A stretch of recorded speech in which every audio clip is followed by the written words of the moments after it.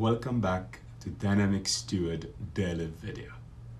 Spiritual revival implies both bonding and separation. To connect ourselves with God and disconnect from situation that separates us from Him.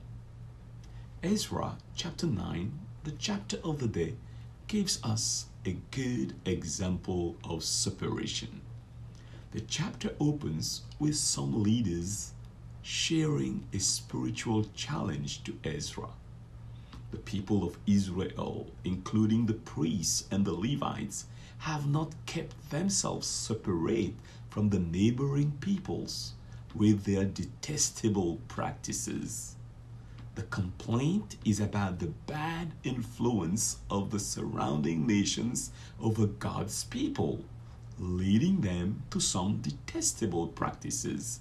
The text continues by mentioning that the influence was so strong because they were present not only outside but inside the family circle. Verse 2, they have taken some of their daughters as wives for themselves and their sons, and have mingled the holy race with the peoples around them, and the leaders and officials have led the way in this unfaithfulness.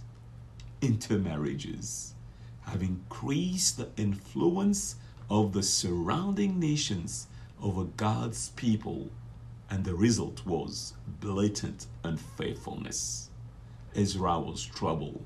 When I heard this, I tore my tunic and cloak, pulled hair from my head and beard, and sat down appalled.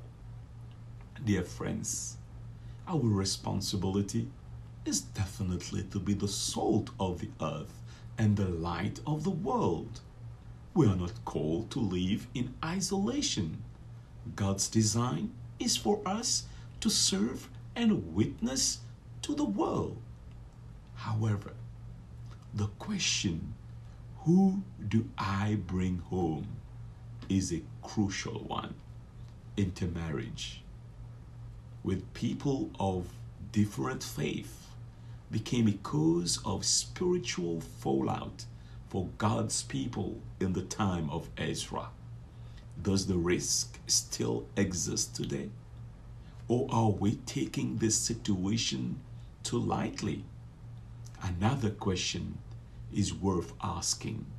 What do I bring home?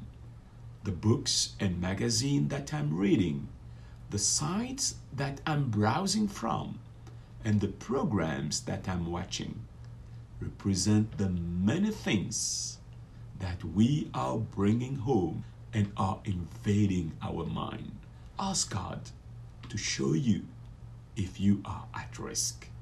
Read the Bible daily. Connect with God and disconnect with what is separating you from Him.